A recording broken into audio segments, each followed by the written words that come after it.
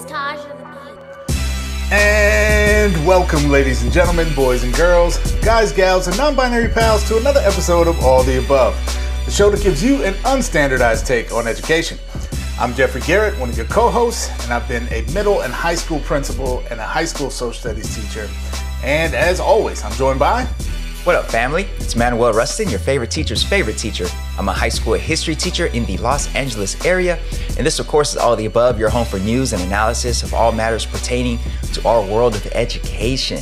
Thank you so much for joining us. If you are new to the show, we hope you appreciate what you see or what you hear if you are listening on the go. All of our previous episodes, of course, can be found at aotashow.com. A lot of dope interviews, a lot of dope coverage of dope stories. You don't want to miss that. So definitely dig through those crates and get your learn on. Get your learn on. Jeff, speaking of learning, we are almost at the end of this school year. And, according to reports, kids have learned nothing. They've gained nothing. It's, all that stuff. But I think they've gained learning loss, man. Well, they've only learned learning loss, which is why we have to measure the learning loss. That's what it is.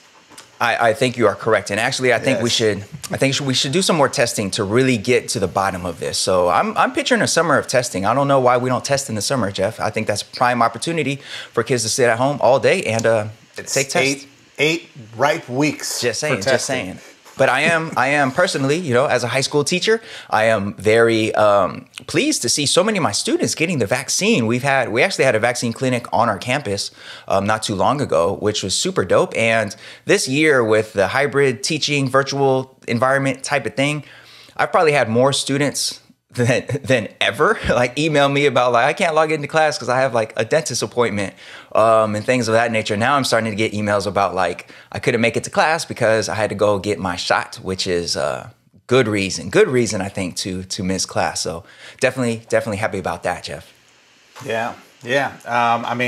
Just recently we got the word of the approval of the Pfizer vaccine for ages 12 and up, which means pretty much across the board, 7th grade through 12th grade in the United States, children are eligible. So, I know there's a lot of feelings out there about the vaccine, but one thing that is pretty certain, I think at this point, is that if you get sick from COVID, it's going to be a lot worse than if you get, some initial discomfort from the vaccine. So hopefully we have a lot of kids ready and safe to come back in person, liberated to some extent in the fall, Manuel.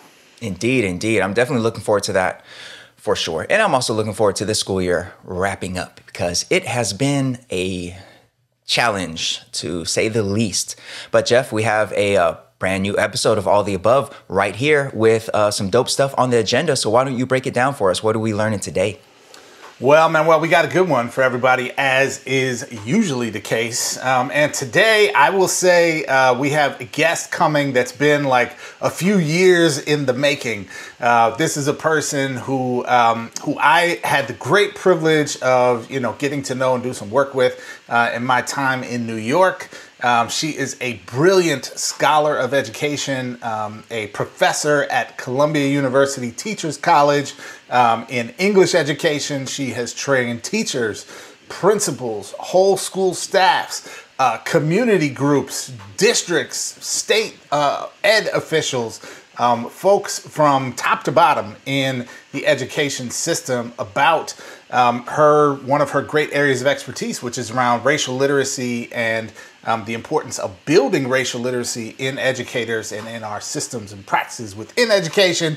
And that is none other than Professor Yolanda Sealey-Ruiz, who is going to be here with us today, man. And, for the last couple of years, we've been thinking about plotting on how and when to invite her. And she is finally coming on with us. And it's going to be great, man. You definitely don't want to miss it.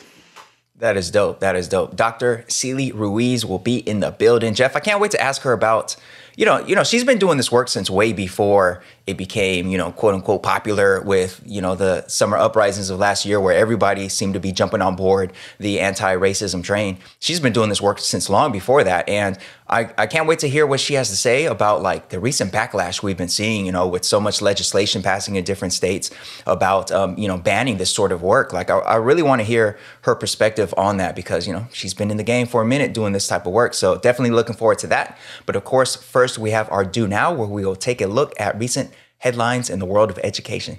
Stay tuned.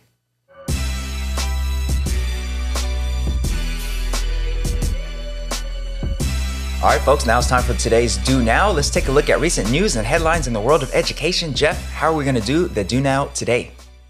All right, man. Well, we are coming up in many parts of the country, at least on the end of the school year, which means it's time to issue some grades. So we got a report card today. All right, folks. Report card time. It's been a long year. Let's see how we're doing grade wise. Jeff, the first grade is it's a D. So you're saying I passed? Is that what we're talking here? I guess technically, although more and more schools are going to the A through C grade and or incomplete. So yeah.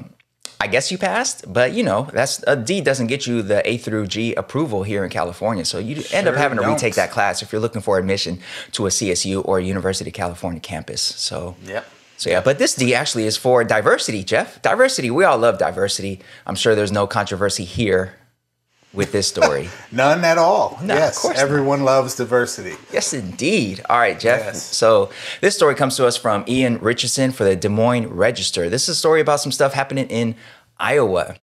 And under a new law in Iowa, 5 school districts will no longer be allowed to turn down open enrollment requests based on a student's socioeconomic or English language learner status.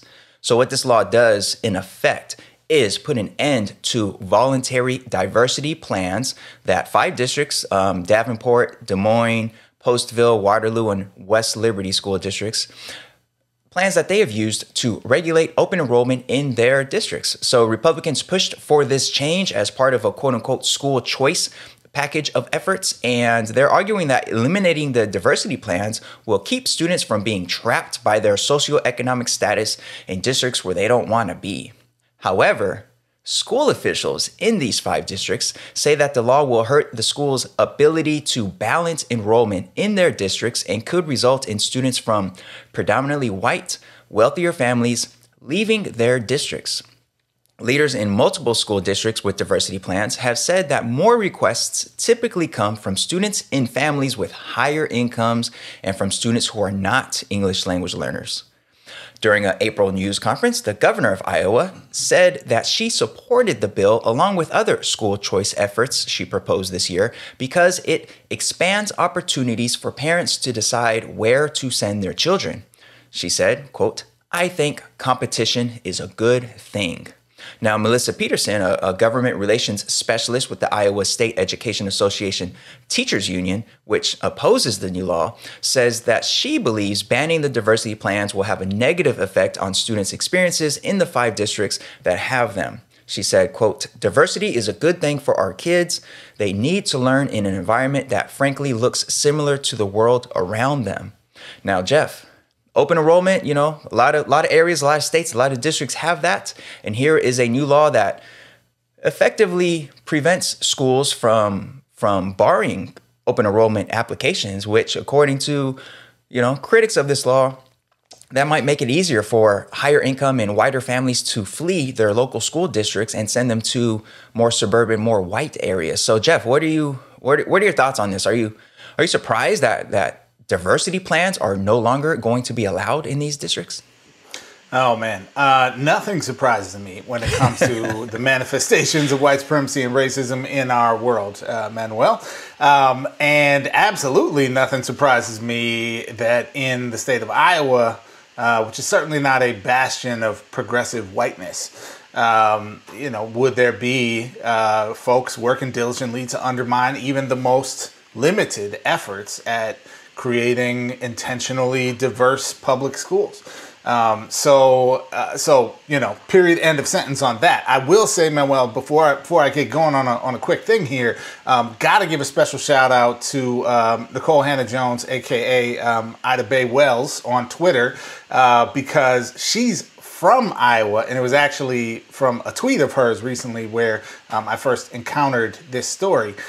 So props to her, and she talked about how it was programs like this that allowed her family to help ensure she had access to a high quality public education, right? And so, if that isn't just a perfect microcosm of like what's at stake in this equation, I'm not sure what is. But I think for maybe the lay person who's listening to this or watching, something that's important to note is like how these programs work, because I think it's a little bit counterintuitive, right? So the move from these conservative folks in Iowa is to say that districts can no longer turn down applicants based on socioeconomic status or language status or that sort of thing. The Supreme Court has already previously essentially outlawed race-based school integration efforts, okay, even if they are voluntary. So, America has a law, a set of laws that say not only can we not integrate by force, we can't integrate if you want to, okay? So this would be an extension of that, because what they are trying to create here is conditions where districts are saying, okay, let's try to have some diversity within our district, or as students travel across the lines of neighboring districts, and they want to try to prevent an over concentration of like all the low income kids in one school or all the English learners in one school, because we of course have highly class and race and language segregated neighborhoods, right? So what the folks in Iowa are doing is saying you can't do that, right? You can't say no or yes to kids considering those factors. And what that is likely to create in the name of so-called school choice and in the name of so-called competition is a situation like we see in most districts around the country, which is a concentration of whiter and wealthier families in certain places, and therefore concentrations of everyone else, students of color, low-income students, folks who are living more on the margins of society in the other schools, right? And so that's what the game is here. And I think we have every reason to be highly, highly suspicious and to assume nefarious intent on the part of the folks who have pushed this policy in the state of Iowa. Yeah, man, all of that. And for me, it's open enrollment. It's something that I'm still like trying to wrap my head around, because when I grew up, the district that whose schools I attended, we didn't have open enrollment. So you just went to your closest school and it was never really a thing. And then my early years teaching, I taught at a place that didn't really have open enrollment like that, unless it was a very, very, very special program at a school.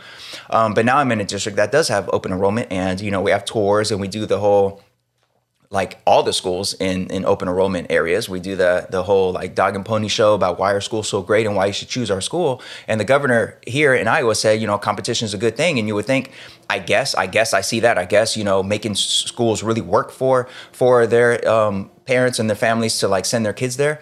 I guess you could try to argue that makes sense and works. But then what we find in places like this is that a lot of parents are making these choices not really based on the academic programs, the academic offerings there. And I bet these parents in Iowa that are wanting to send their students to other schools, I bet if you got down to the nitty gritty and asked them why, they would probably say something about like, stronger test scores. And of course, we know test scores are not a great measure of the quality of the teaching or the learning at that school. And then if you were to ask them more specifics about like the actual lessons and the teaching and the pedagogy, I think they wouldn't have much to say, because at the end of the day, a lot of these open enrollment decisions, a lot of these decisions about where to send your kid nationwide, have so much to do with the type of kids who already go to that school and your impression about those type of kids. So I teach at a school that historically has had a bad reputation, and I truly, truly believe that we have one of the strongest teaching staffs around, well, in the city for sure, like in the city for sure. And whenever parents have come and toured my classroom and you know, they have questions about overall stuff like programs and things like that, but they never really ask about lesson plans. They don't never really ask about particular pedagogical practices or anything like that. And I'm always left thinking like, you know what, they just kind of wanted to get their eyes on just the look and feel of the campus. And we see across the nation, a lot of that ends up being like, okay, I don't want my kid around those black and brown kids because those black and brown kids don't look as academic or they don't look as quote unquote safe. And I'm going to send them to another place. So yeah, open enrollment to me is just trash. Why don't we just work towards the closest school to you being a good quality school? Like that should be simple to me. The closest place to you, let's ensure that's good quality. Let's not have you have to send your kids elsewhere for school because you're trying to avoid the particular demographics of that school. At least that's how I see it, Jeff. I don't know.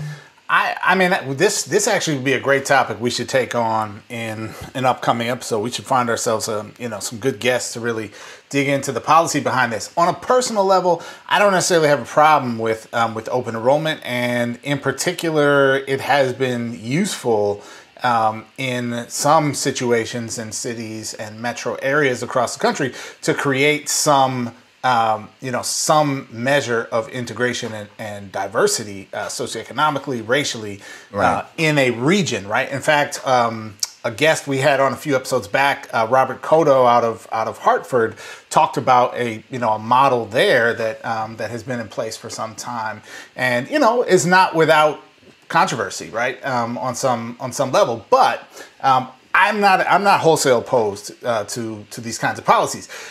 I think we have to look at the motivations of yes, people who are pushing these policies. And the yes, reality is the white power structure in Iowa is trying to further consolidate power for itself and resources for itself, and place barriers in the way of families and communities of color to accessing an equal and just and fair education. And I think we have to treat it as that, right? You could take something that could be a good idea and use it for, for oppressive means.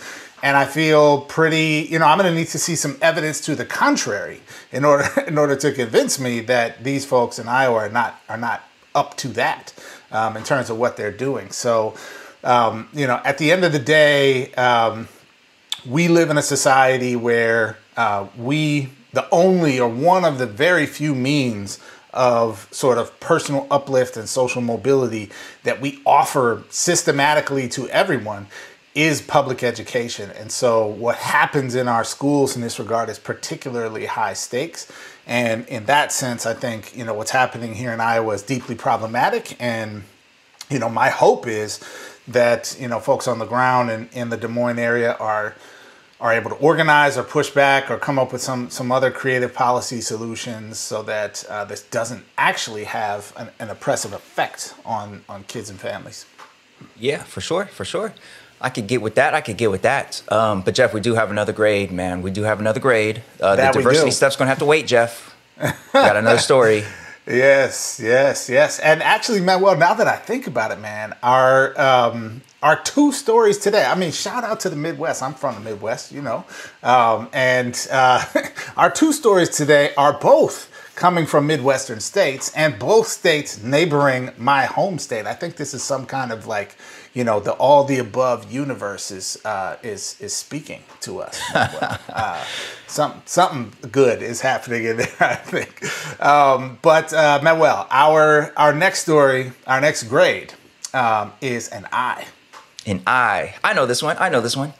I for incomplete, because in this virtual learning environment, not all students are equitably able to access their learning. And instead of giving an F, some school systems are giving incompletes and allowing that student extra time, like over the summer, for example, to finish their class. So incomplete.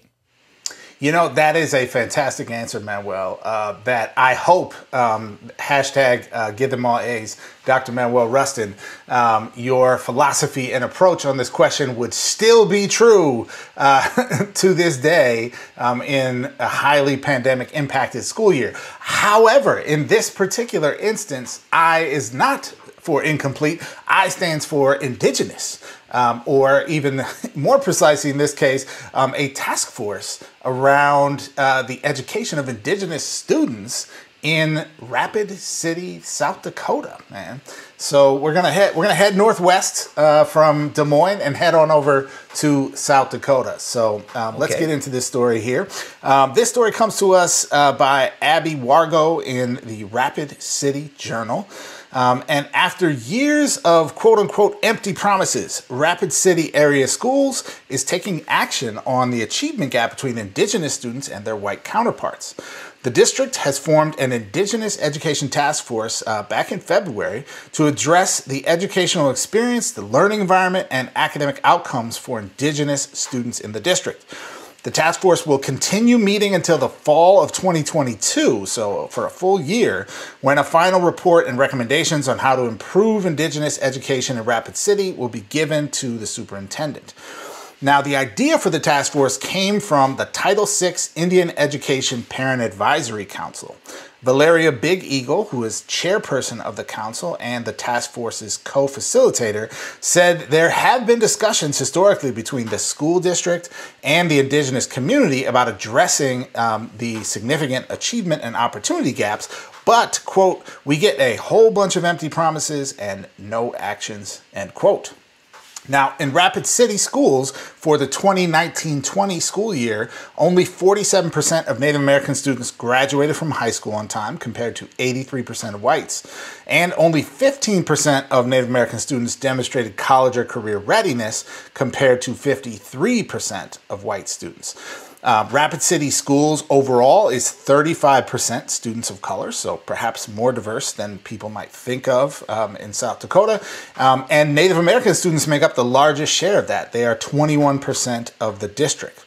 Now, what is fascinating about this is the task force aims to push the district to incorporate Indigenous ways into the education system and to have more Native representation among school personnel. Priorities include things like developing a Lakota language immersion program for kindergartners, which is set to start this fall, and expanding that type of program through grades 1 through 5.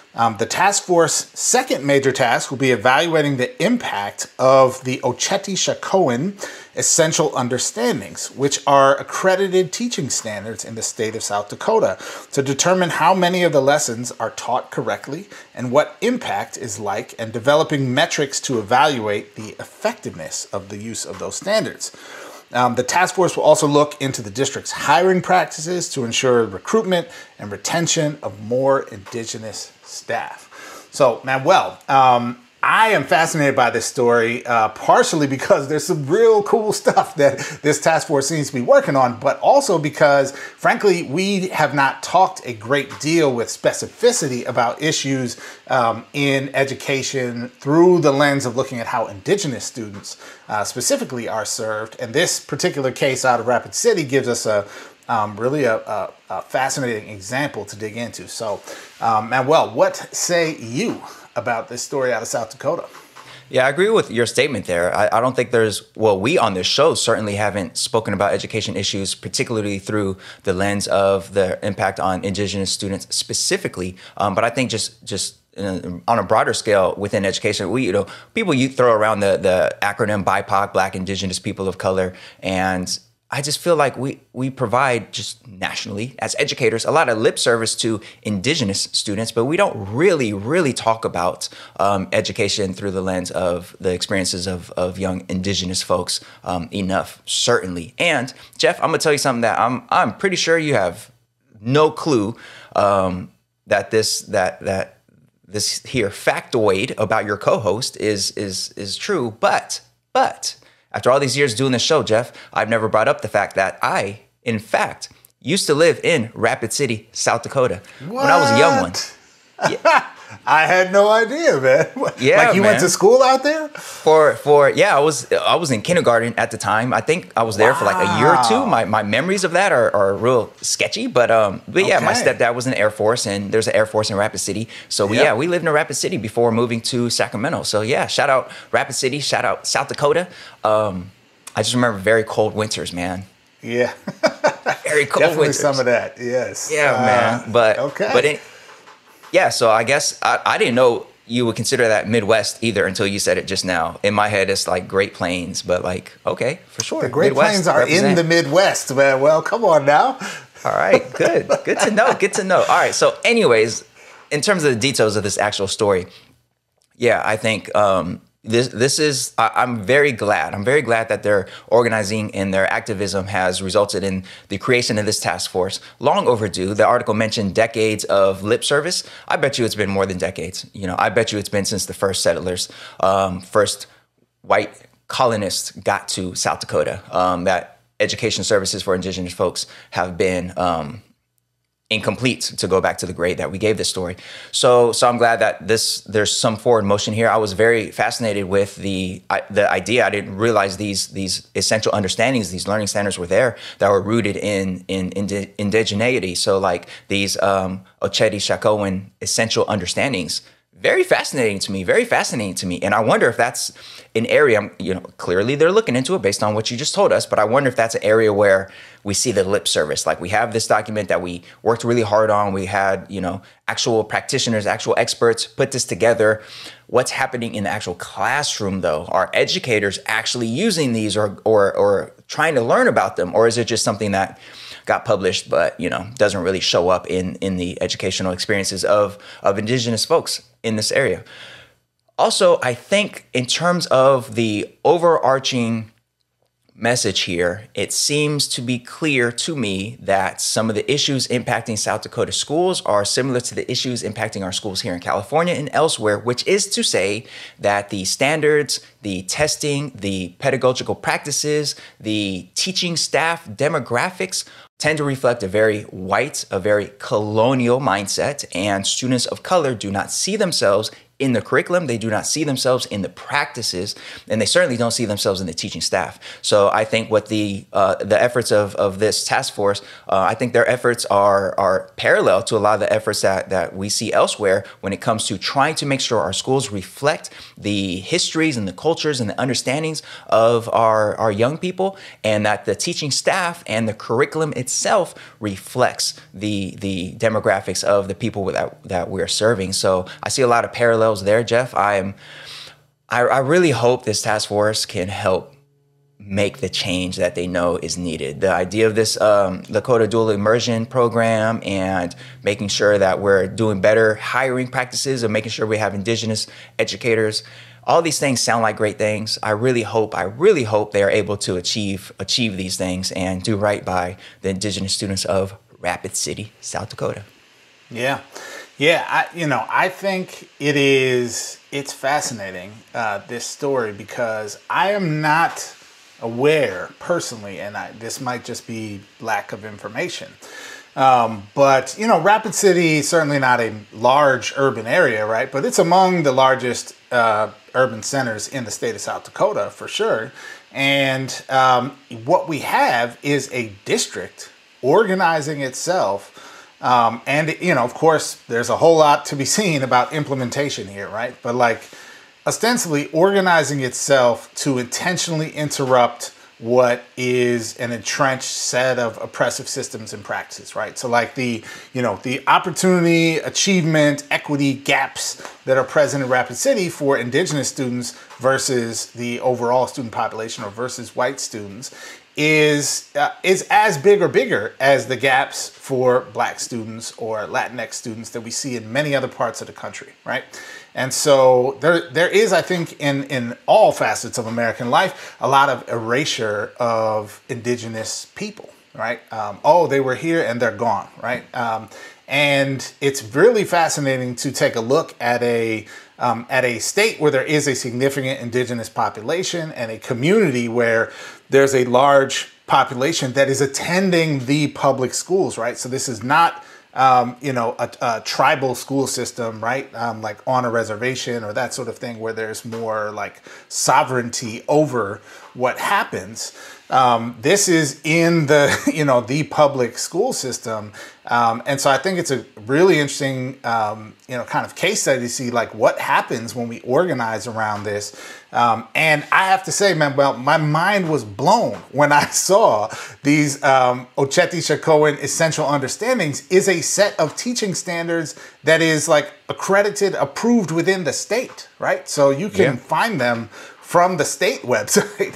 And my mind was blown, man. Honestly, my first reaction was like, I need to like hit up Goldie Muhammad and be like, have you seen this? Like they did this in South Dakota of all places. And, maybe I'm out of the loop, Manuel, and other states are doing this left and right. And I'm just like, I didn't read that chapter of the book in grad school. But I was like, imagine, Manuel, if there was a set of Chicano teaching standards in California, or there's a set of Black teaching standards here in California. Critical race theory, Jeff. Critical race theory. Yes, exactly. Right. So first of all, these folks would be coming out the woodwork up in arms about, the white lady tears would be filling up the room at this point. But honestly, it's an incredible thing that this document exists. Yeah. Now, as someone who's not, I'm not of the Lakota or Dakota, communities. I don't know what the word on the ground about are these essential understandings like real cool and everybody loves them, or do people think they're kind of a cop-out? I have no idea. But all I could say is like the fact that they exist is a mind-blowing thing. Yeah. And we need to like learn more about this. And the concept, at least, could be groundbreaking, I think, within the field of education. And the fact that they're looking to test and see how are they being implemented and hold districts accountable for implementing a totally different cultural lens on teaching is amazing, man. So who knew South Dakota was going to be like a groundbreaking place for like transformative, culturally responsive pedagogy, man. But it could be. Yeah, possibly. I'm not too familiar with them either. This was very surprising to me. I hope we don't get a bunch of comments and messages under this like, well, you're talking about those standards. Those are trash. Those are so trash. Because maybe they are. Yeah. Maybe they're not really reflective of the communities that we think they are reflective of. But yeah, it was just even the concept, like you said, even the concept of having these essential understandings rooted in a different cultural lens is like kind of mind-blowing to me, mind-blowing, especially adopted by the state. Totally. Yeah. So, yeah. And that state, of all states, man. Yeah, man. Yes, exactly. So, all right, learned something new today, Jeff. I learned something new. I hope our viewers and listeners did as well. But now, folks, it's about time for our seminar, all right? So stay tuned for that. We have Dr. Yolanda Sealey-Ruiz in the building. You don't want to miss it. Stay tuned.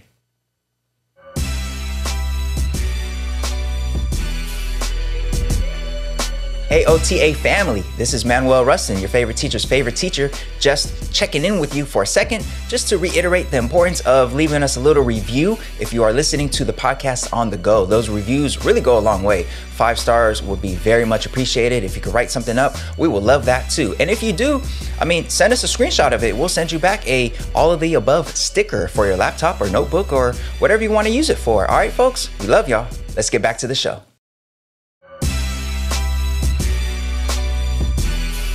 All right, folks, welcome to today's seminar. Thanks so much for joining us. And I am absolutely thrilled to have today an amazing, incredible guest, none other than Dr. Yolanda Sealey-Ruiz, professor at Teachers College, Columbia University.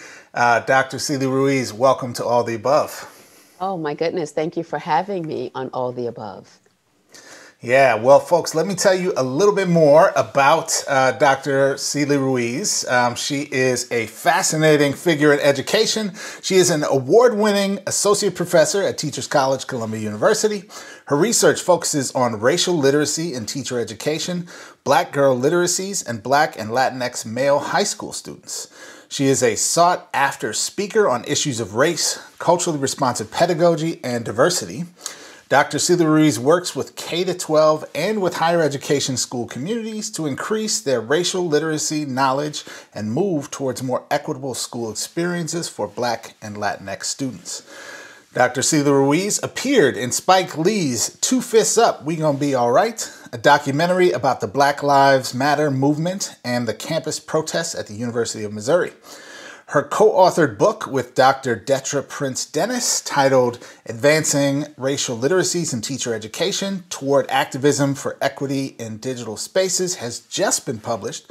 And she has also has a new collection of poetry which will be out this summer, titled The Peace Chronicles. Dr. Sealey-Ruiz is a graduate of NYU and earned her PhD in English Education, Curriculum, and Technology at Teachers College, Columbia University.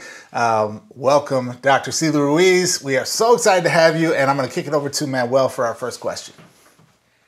Yes, indeed. Thank you so much for taking the time out for our show. And we are big fans of yours and big fans of your work. And I myself really loved your appearance on the Black Gaze podcast. So shout out to Black Gaze. And thank you so much for taking time to be here in our space right now on all of the above. And we just want to start with the realm within which you are truly an expert is this idea of racial literacy and teaching about racial literacy.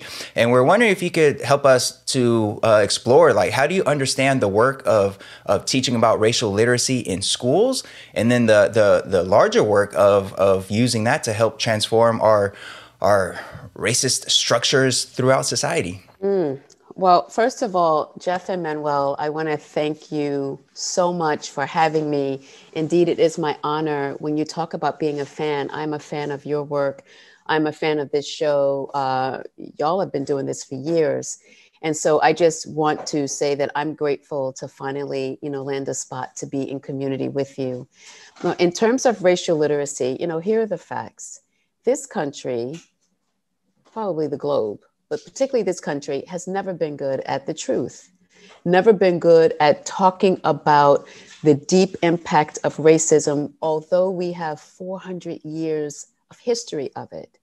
Because each time we begin to have a conversation, there is white fragility that happens. There is, and also, it is a triggering topic. It is hurtful, for BIPOC people as well, to constantly have to talk about race, to constantly have to affirm their humanity in the face of inhumanity. And so for me, quite simply, racial literacy is being able to have constructive conversations about race and the impact of racism as it lives in our own lives, but certainly, and I want to say really most importantly, in schools, because everyone goes through the schooling system. The schools are an opportunity to build racial literacy and try to have a different world than the world that we're seeing now. Yeah, that resonates so much with, I think a lot of what we talk about and structure conversations about here on the show. And, part of what I find so fascinating about you and your work, Dr. Sealey-Ruiz, is living at this space where you are both working with schools in the field and also training the next generation of teachers, of education policymakers, and really helping to shape the practitioners of the future. And so I'm wondering if you can share with us some of your reflections on what might need to change in teacher education at a larger scale, or educator training more broadly at a larger scale, in order to actually bring into existence this, this sort of vision for anti-racist education, anti-racist schooling that I think more and more people are talking about today. Wow, that's an incredible question.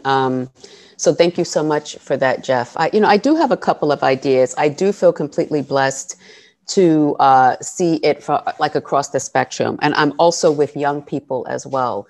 I tend to be in high schools as well, right? So what I believe needs to change, just fundamentally, are the teacher education programs. The teacher education programs that turns out teachers. Again, we don't talk about race. We also don't give teachers an opportunity to do what I call the archaeology of the self, that self-work. for you to, for the teacher to really dig deep in terms of their biases, their stereotypes, their understandings around issues of race, but also class, sexuality, and so forth. So, you know, teacher education programs, they have to find themselves guilty in this because, you know, they have the one diversity course, or you take a history of Black education course, maybe. And then you're expected to go into schools and be around diverse students when you've taken one diversity course. And it all depends on the fidelity of that professor. Are they racially conscious? Have they developed their racial literacy? So that's how it's repeated. So there needs to fundamentally be an overhaul, I think, where issues of race and class and gender need to be talked about across, regardless of whether you're training to be a math teacher, a humanities teacher, it doesn't matter, you'll be dealing with children. And so there has to be more than that one diversity class. There has to be more than just one sociology class. There has to really be teacher education classes that relate teaching to issues of race and racism and inequity in schools. For teachers to have that sophisticated conversation, to know how inequality has manifested in policy, in practices, and starting with the beliefs of principals, of teachers, the beliefs of themselves, right? In terms of how they grew up. So if they don't get an opportunity to do that kind of excavation, if they don't get an opportunity to examine their biases, their racist beliefs in their teacher ed programs, when are they going to do it? And that's why this season has popped off so much over the pandemic, with schools suddenly like having to be woke because the teachers don't have it. And so now we're depending on professional learning while the teachers have been teaching 10, 15 years. And really what it is professional unlearning. We're actually trying to get them to unlearn the things that they've been believing in. And that's a lot of work. You know, that's a lot of work to unlearn something. Yeah, I am wondering, I love that professional unlearning. I'm gonna have to steal that from you. You use the phrase archaeology of the self. And I'm wondering maybe if you could give us just a little bit of insight into like, what do you mean by archaeology of the self? What does that look like for educators out there who are trying to find a way to do this work in their context? Yes, archaeology of the self is one of the 6 components that I've theorized as racial literacy development. So there's critical love, there's critical humility, there's critical reflection. The word critical is important because that's a nod to the things that we often don't talk about, like race, class, gender. There's also historical literacy, really asking teachers or those who engage in racial literacy development to understand how our nation historically has been shaped, and also how communities have been shaped. Like my community in the South Bronx, it just didn't become like that. It was purposely, you know, in terms of architect, it was what do you call it? Architecturally designed to be the community that it was, to be under-resourced, right?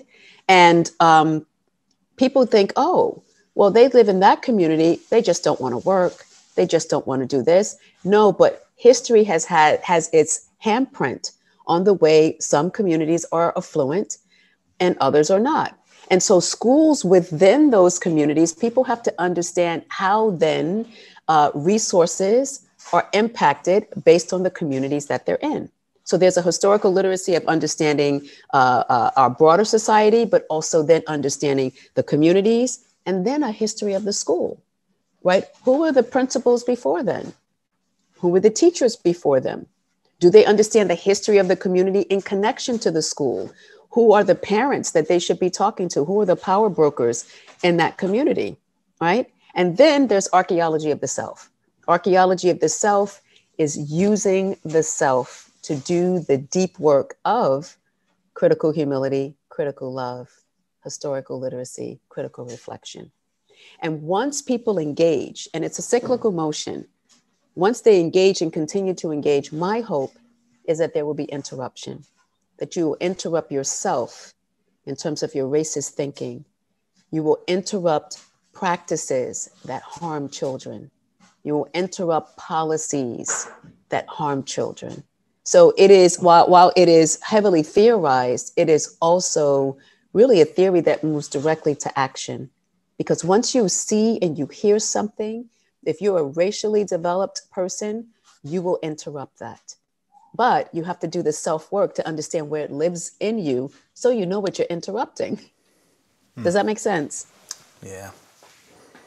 Oh yeah, absolutely. And that resonates really, really strongly with me as a teacher, because, you know, that historical literacy part, you know, my students, we're in a corner of Pasadena that has been historically marginalized, and long history of redlining. And Jackie Robinson went to our school, Octavia Butler, a lot of greats went to our school. Wow. And in teaching about that and in helping students understand sort of the neighborhood composition of Los Angeles and the history of racism, overt and covert racism in Los Angeles, and helping them understand these things, you see this awakening and this awareness. And then talking to teachers about that, I marvel at how little teachers know about a lot of those histories. And, you know, I'm reminded of the conversations we've had on the show with a few directors of teacher education, and we've been very fortunate to have Dr. Patina Shea, who I believe you're familiar with. She's wonderful. Phenomenal. And Dr. Christina Villarreal, Dr. V from Harvard, and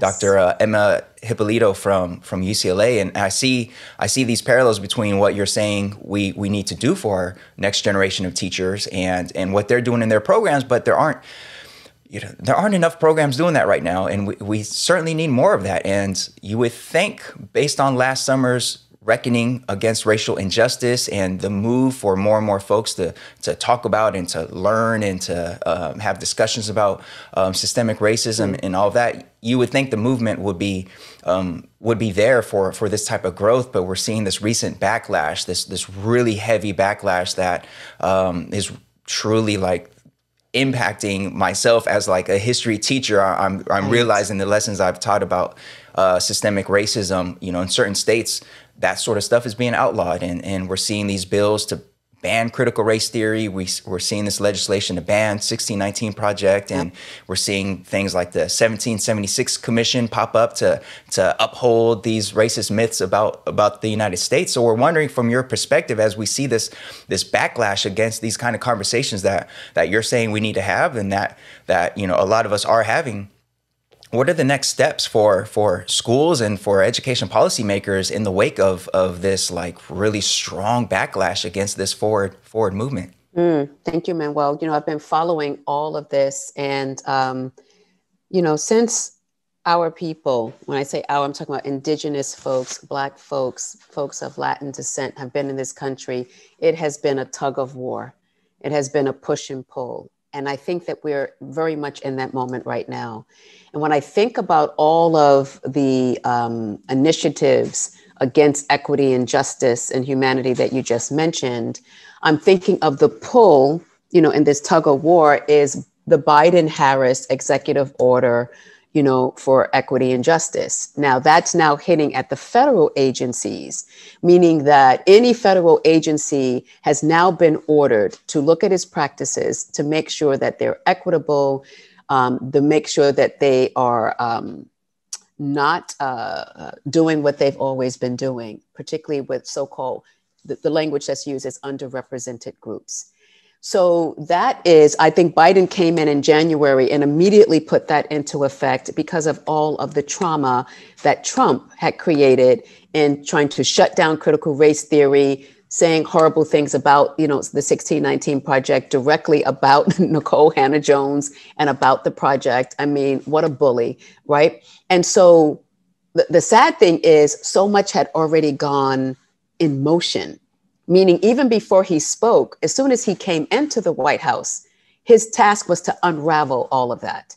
And so there were things that were already positioned. So even when 2019, the 400th year commemoration of 1619 hit, there were already things in motion for something like a 1619 to come in and be criticized. So having said that, with Biden doing this in 2020, January, he's given a 6-month window for these federal agencies to show something different. But we know that it's going to take time to trickle down because we have to then identify all of the states and all of the areas where Trump's rollback of what Obama tried to do has been impacted. So what I'm saying is, I think that we're in a moment that we've always been in. It's 2 steps forward, it's 1 back. And I think that perennially, because there's so many people afraid of true progress, because they're afraid of what they're going to lose, because they and their folks have been on top for so long, it's frightening for them to think about what they might lose if true equity happens. But when you look at those of us who are warriors, who are just fighting to thrive and to survive, we don't have a choice but to keep going. So I think that we're in this tug of war that will be perennial, at least certainly in our lifetime. And each time the political football is passed from Democratic to Republican, we're going to, again, make some steps forward. And then depending on who's in office, it's going to be some steps back. That is perhaps what saddens me most. But at the same time, that is also what invigorates my work, because I know that we can never stop, because they don't stop. Mm. Yeah, no, they certainly do not. What's that song? Can't Stop, Won't Stop. That's the name of Jeff Chang's book too. You know, I'm a chick of the hip hop era. Can't stop, won't stop. Like, that is like white supremacy.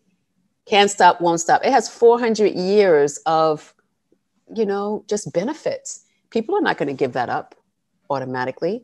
Even those folks who claim to be woke, when you really start digging down and asking them to go deep and stand up for equity, you see the fear come out. I've seen it in thousands of teachers. They are afraid. Yeah. Yeah, that resonates so much with me and what I've seen, and what Manuel and I have talked a lot about here as well. And one of the great pleasures I think that we have in doing this show is having a community of educators out there who are all, in different locations, different, parts of the country and the world, trying to push for and lead for equitable anti-racist practice and systems in their context, whether that's a district or a school or a state system, wherever it might be, and finding community to have support in doing the work of confronting and getting to that place where people are afraid, and getting to that place where they're going to experience pushback. And I'm wondering if you can share some wisdom from your own experience with folks in our audience who are out there like, I'm trying to do this, but I'm getting the resistance, or, I'm getting the passive aggressive, slowdown of my work and those sorts of things. What's maybe some wisdom you can share for them as folks are sort of ramming their head against what can feel like a brick wall sometimes, but also recognize that this is critically important work that we can't abandon? Jeff, Manuel, whew, these questions. The first thing I would say is I would think about Uncle Jimmy, that's James Baldwin, of course, in his 1963 A Talk to Teachers, and allow me to paraphrase, where he told teachers, if you are going to advocate, in this case, he was talking about Negro children, Black children, you must expect there will be fierce resistance. So the first thing is to remind those allies, those co-conspirators, those folks in the movement, that resistance is part of it. That's almost a way of you understanding that you're on the track, right? That you are actually doing the work because you are receiving that resistance. The second thing I would say is, Jeff, what you mentioned, find your community. You cannot do this alone, I promise you. And if you are trying to do it alone, if you're trying to be that Lone Ranger in your classroom, the only one in the school, you think I can close my door and do all of this. No, eventually the resistance is going to be so thick that it actually can burn you out. And so it's important that you not only identify those folks in the school community, but also outside of your community. I think about this work that I'm doing. If it is not for, Bettina Love and Goldie Muhammad and the Queens of the Black Gays podcast, who are their own activists doing their own, like you and Manuel, this is activism, right? This is building community. We have to have each other, because when it hits, I was just talking to Goldie this morning. She was doing a session and there were very hateful comments, in her session while she's speaking. You have to be able to have someone to go to share that, to screenshot it, and that you can release it together. So that's the second thing that I would say. The third thing I would say is definitely you have to practice self-care. And what I mean by self-care is not always burning incense and taking hot baths. Those things are nice too. But you have to have some sort of mindfulness practice, some sort of prayer practice. Eat well, drink water, like take care of your vessel. Because if physically you're not strong, it's going to be very difficult to push forward psychologically and mentally and emotionally, because this work is super hard. So those would be the top things, that I would share. Number one, expect the resistance and let it keep you focused. Number two, find your community and rely on them. And number three, take care of the self so that you can be mentally, emotionally, and physically strong for the fight. We know now that despite all this work of fighting against racial injustice, and despite the resistance, and despite just everything that we're up against, there's also a pandemic happening right now that has greatly impacted our schools and our classrooms. And there's so much talk about reimagining education, and that term sort of seems to have been co-opted in certain spaces, and these discussions about learning loss and trying to catch students up because they've missed so much during this pandemic. And in the face of all this, we're wondering what would you say schools should look like? What's your vision of a reimagined school system for this fall, considering all these discussions about catching students back up and all of that? Oh, first of all, I don't buy into that language. And when you talk about like rethinking, reimagining schools, I kind of freedom dream in an Afrofuturistic kind of way. So that's one answer, which might be for another show, in terms of when a child walks into a school, they should see a reflection of their community.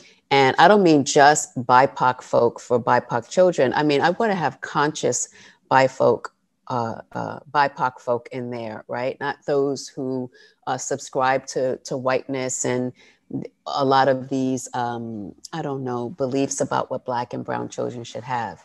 So, but to think about what should children see when they go back in September, I've been thinking about this, that literally when children walk in the door, I want to know what they're hearing.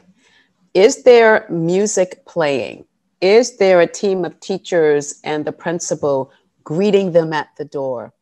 Are there balloons? Because you know what? It is a celebration for life. It is a party that they have survived, in the sense that they were not taken up by the COVID, because we know that children lost their lives too. Certainly, there are many of us who have lost friends and family members. So it should be, for me, a celebration of life. Here we are having a chance to reconvene. Now, what happens after that is most important.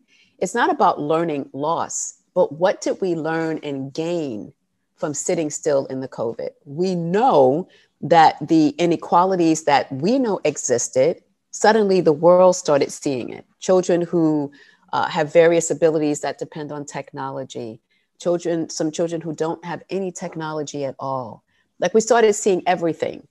So I want to reverse that question. And I want to ask teachers and superintendents and principals, what did you learn? What would you like to do differently in terms of inequity? All of the inequity that was exposed. How are you going to have different resources? How are you going to advocate for different resources? How are you going to begin to hire more teachers of color? How are you going to advocate for a different type of curriculum and, stop with this Eurocentric curriculum? Can you advocate to your district to say, let's get in Goldie Muhammad's model. Let's get in, Bettina Love's ATN. Like, we sat still for a year, y'all, but we were very active. And the one thing that online spaces allowed us to do was to see who's doing the work. So there's proof that there are alternatives. So instead of focusing on learning loss, what they didn't get, children didn't just freeze their brain. And quite honestly, some of the stuff that we were teaching them was not of use for them in the first place. So how do we unlearn this language, And how do we relearn, when you say reimagine, what it can look like for them different in terms of curriculum, pedagogically, what can we inspire our teachers to think about differently? And in terms of leadership, how can you treat your teachers with more respect and not just see them according to how they can make their students' test scores go up? And since we're talking about tests, I want to see that gone completely. I want to see leaders of districts be strong enough to advocate to their state ed departments that these tests are not working for the students nor the teachers. And for those of us in the academy that might have some influence at the White House, or folks that can make a change in policy to be of one accord, that we're all saying that these tests are not measuring anything and they're not serving us.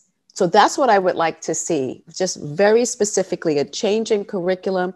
I want to see different resources allocated. I want to see teachers thinking differently about their pedagogy, leaders thinking differently about the effect of exams and tests on the students and the teachers in their schools. I want to see some courage. Wow, you are speaking my language there, Dr. Sealey-Ruiz. Some courage, some flipping of the narrative from, learning loss to what should be the stance of any educator, which is, who are the students I am teaching and what assets and strengths do they bring to the school and to the classroom, and how can I use those to help support and further their learning. So let's hope that the wisdom that you just shared with us will carry the day in policy conversations that are rapidly taking place in every state and district across the country right now. And that we can move away from this, sort of institutionalization of deficit mindsets about our students and about the communities that we serve. All right, so Dr. Sealey-Ruiz, before we let you go, just want to give you a few moments to tell us about some of your exciting work. And for folks in our audience, if they're interested in learning more about what you're up to and what you've been writing, I know you've got a new book that is just out and another one coming here in the next few months. So tell us about what Dr. Yolanda Sealey-Ruiz has been cooking up. Oh, thank you. Well, first, I want to say I'm so excited that I recently had a policy brief on racial literacy, what we've been talking about today, published by the National Council of Teachers of English. And that's been making its rounds. And I'm super excited to lend my voice to the policy world, particularly around teacher education. And, there is a new book. I'm excited about it because it's with my dear sister, friend, and colleague, Deidre Price-Dennis, Advancing Racial Literacies in Teacher Education, Activism for Equity in Digital Spaces. We want teachers to get it right. We want them to build their racial literacies, but we also want them to think about technology in perhaps a different way that they have been. It is not the carrot that you dangle in front of the child, do your work, and now you get to play with the iPad. No, the iPad is the work. The TikTok is not just a space where kids figure out fashion sense. It's where they go for belonging. And it is also where they are actively gathering in terms of their digital activism and their political mindset. So we want teachers to have an understanding of that. So that's dropping, Teachers College Press. Thank you for the mention of the new book. It is somewhat of a sequel, a little bit, to Love from the Vortex. When you're in the vortex, from that comes peace. And so the Peace Chronicles will be dropping this summer. Thank you so much. I'm excited about all of the projects, and I just want them to push forward love and equity. That's what I'm trying to be about in this life. Absolutely. Absolutely. Well, folks, you heard it here. Go out and get the amazing work of Dr. Yolanda Sealey-Ruiz. We have been so privileged to have you with us today. Thank you again. And folks, we've reached the end of today's seminar. Next up is our class dismissed. Stay tuned.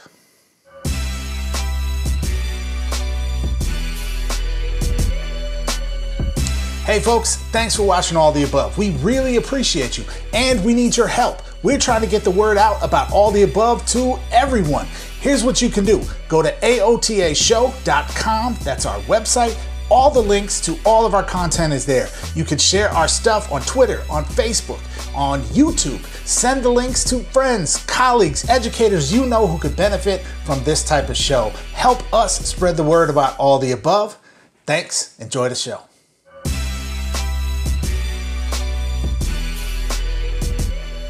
All right, folks, it's time for some shout outs in the segment we like to call Class Dismissed. So, Jeff, before we get out of here, who are we shouting out today?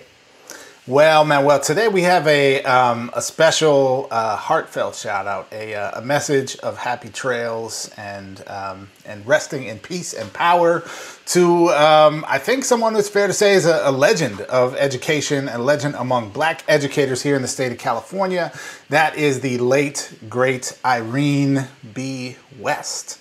Now, Miss West, to many out there, just watching the news and that sort of thing, you may know her as the mother of one Professor Cornel West, which is, certainly notable for the headlines. However, folks more locally here in California, or especially in the Sacramento area, would know her as a legend of education. Now, Miss West was a trailblazing educator in Northern California. She was a person who gave years and years of service to California's 5th largest school district in Elk Grove Unified. She was the district's first ever Black teacher and served as a principal at 7 district schools over a nearly 30-year career. Now, this is, of course, I know, close to your heart because it's also close to your home. So what say you about the late, great Irene West? Yeah, man, I actually attended schools in Elk Grove Unified, so I used to live in Rapid City, going back to the Do Now, and I attended high school and middle school and elementary school. I don't know why I went in that order, but in Elk Grove Unified. So yeah, she's a real legend, man, a real legend. 3 decades in the game. She's blazed trails for folks. Like, there's an elementary school named after her in Elk Grove Unified, and the slogan for that school is "Go to West, go to college." And so much of that school's identity is rooted around some of her philosophy. So the staff there, they wear shirts that have her favorite proverb on it, and those shirts read, "If you can't be a highway, then just be a trail. If you can't be the sun, be a star. It isn't by size that you win or you fall. Be the best of whatever you are." Truly amazing trailblazer in education. Shout out to Irene B. West. Forever rest in peace. And yeah, man, a legend, man, a legend. So shout out to Irene B. West for sure. Indeed. All right, folks, well, we have come to the end of today's episode. Thanks so much for joining us. Before you go, make sure, scroll on down to the bottom of your podcast app. Give us those 5 stars. If you're watching on YouTube, give us that thumbs up. Make sure you subscribe. Share this with your friends, colleagues, folks who can benefit from these amazing conversations we have here on All the Above, on all your socials, and help spread the word about our show. Thanks for joining us today, and we'll see you next time.